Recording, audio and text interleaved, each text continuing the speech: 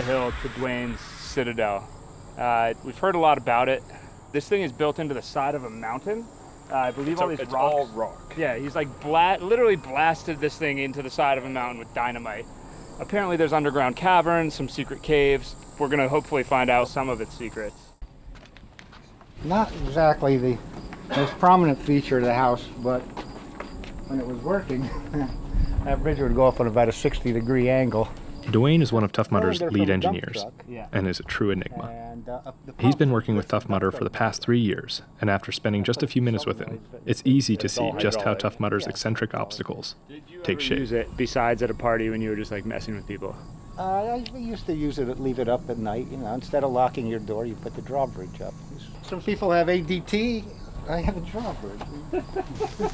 If you own a Vortex Cannon, the only logical thing to do is to fire the Vortex Cannon. Amaze your friends, confuse your enemies.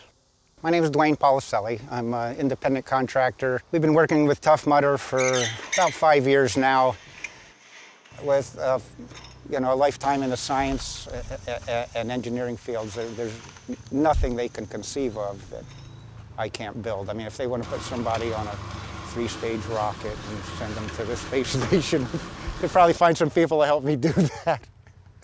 It shoots air. Sounds benign enough, but brace yourself. Tough Mudder's calling this Battering Ram. It's in the medieval days, we referred to them as siege engines.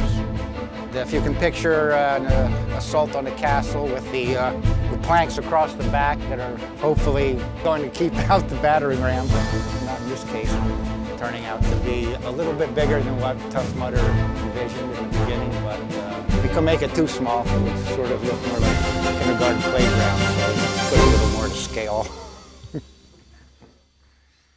I made the hinges up myself. Anything that would take the force of the battering.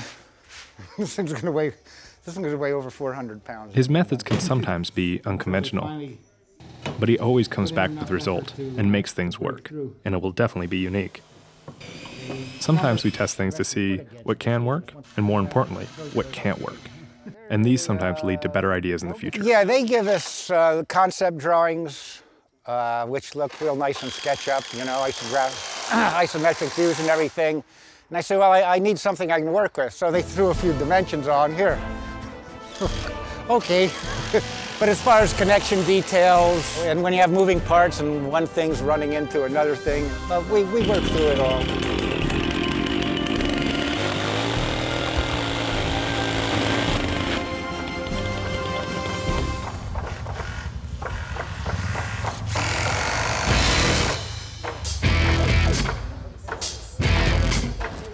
Unlike Battering Ram, most of our obstacles can't afford to be hit or miss. We need to get them right. Funky Monkey is one of those obstacles. It's been a staple of the Tough Mudder course since 2011. And every other year, we make it our goal to improve and change this obstacle. One thing is for certain, the change to Funky Monkey this year is going to be revolutionary. And we can't wait for our participants to try it out. You might want to stand back further. Overpressures. Let me call the girls in the office. They always like to know a couple minutes ahead of time. Hi, Duane. Hi, Geraldine. I'm going to fire the Vortex Cannon. I just thought I'd give you a warning. Thank you. It was 125 decibels at 150 feet away, according to one test, which is just under the pain threshold. Welcome to the 75th Annual Hunger Games.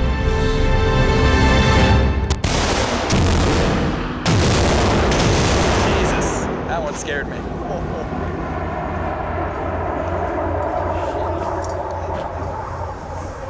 You hear it? The Pennsylvania build is an experience. It always is. But we got through it, and we're looking forward to having Will on site, the founder and CEO of Tough Mudder, to collaborate on the concepts that we've put into action.